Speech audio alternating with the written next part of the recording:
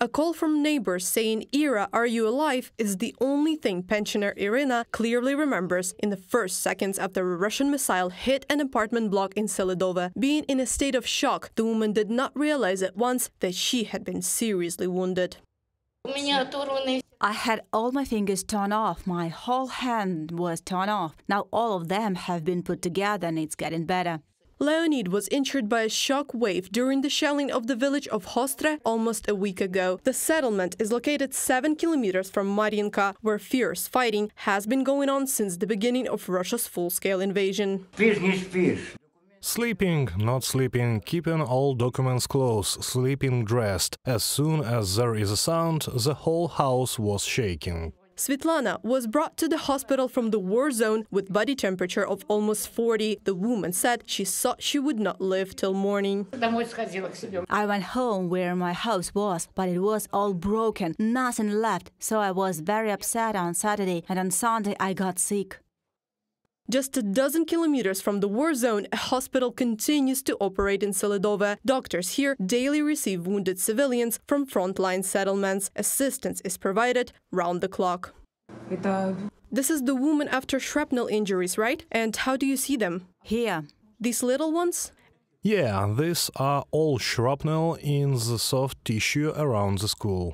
At the end of the last months, the Russian army attacked the Selidova hospital with missiles. One missile smashed the polyclinic, while the second destroyed the hospital's infection disease building, where heavy patients stayed.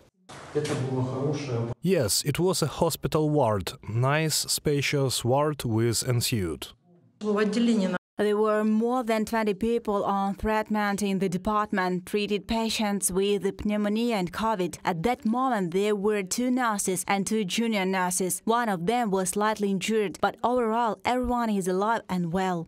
After the shelling, medical workers in the shell-damaged wards continued their work the next day.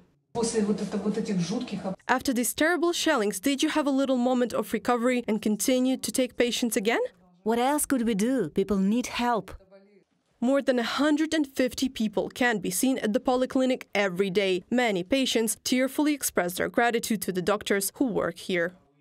They take care of us, we are not alone here, so tell the whole Ukraine that we are not alone, we are taken care of. Thank you.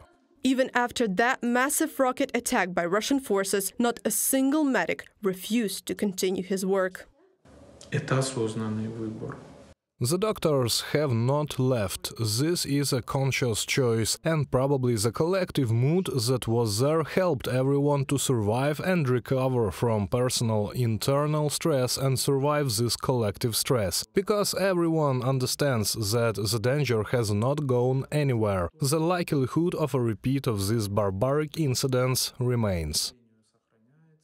The Selidova City Hospital is one of the few hospitals that is now as close to the front line as possible. More than 350 medical workers are fulfilling the Hippocratic Oath here. Reported by Anastasia Tarnavska, Alena Hramova, Yevhen Karmazin, UATV News.